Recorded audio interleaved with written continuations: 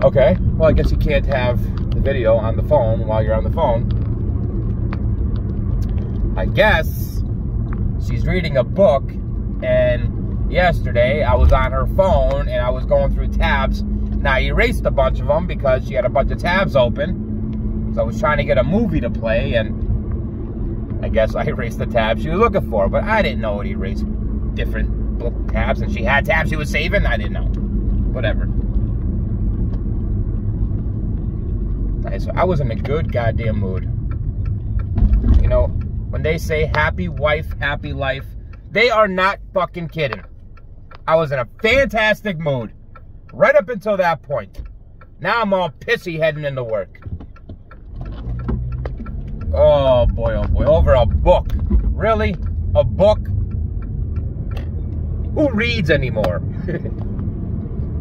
Everyone who watches TV, reading. What are we, in the 90s? Whatever. I mean, in her defense, this is not the first time I've done this. I guess I did it a few weeks ago, she pointed out. I don't want to say she was right, but she might have been a little right. Doesn't matter. Right or not, it wasn't right what she did.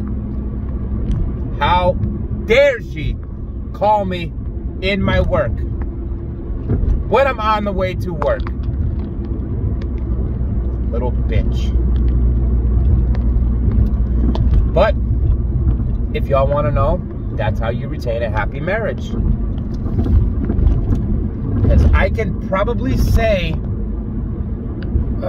with almost full sincerity, I don't know anybody my age or younger who has been with their significant other longer than me and Erica has been together. We have been together, if I add it all up,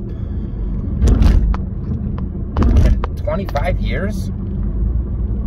And I'm only like mid-30s myself. See, we were each other's firsts when we were young. And then, of course, as a kid, I did stupid shit. I got shipped off. And I was living abroad for a while there as a kid. And then we got back together right before adulthood at like 16, 17. And that's it. I mean, we both, like I said, we started with each other. Something happened. I had to go away for a while. And then came back about 3-4 years later. And we hit it back off, and that's it. Fucking, wow, that would be 20-some years ago. And we have been together for that long. There is nothing I cannot tell my wife.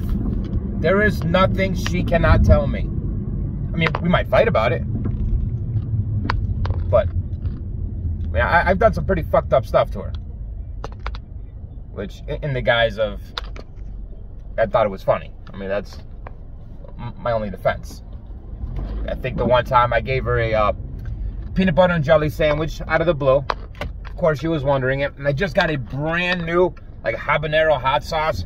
It was pretty hot. So I loaded up in the middle, probably about, I don't know, a few tablespoons of that fucking hot sauce. She was not happy about that. Yeah, she was not happy about that. One other one I can't say on here, so kill me. Yeah, bunch of like sexual stuff that we did and I did to her. I thought it was funny as hell. She didn't think it was funny.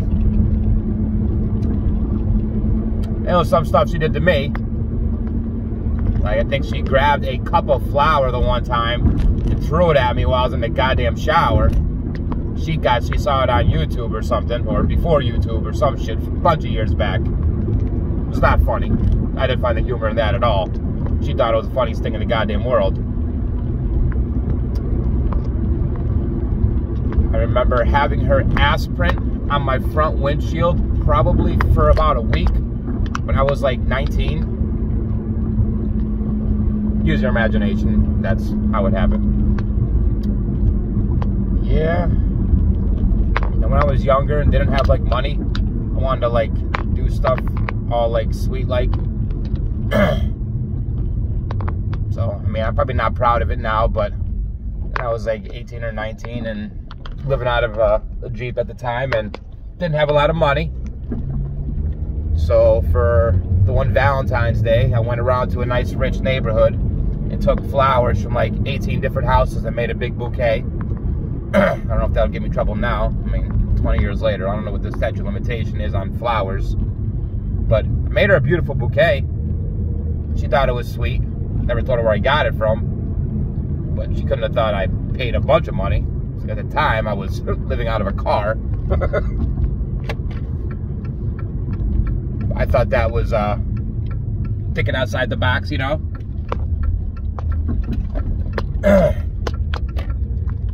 I remember younger than that being embarrassed to buy a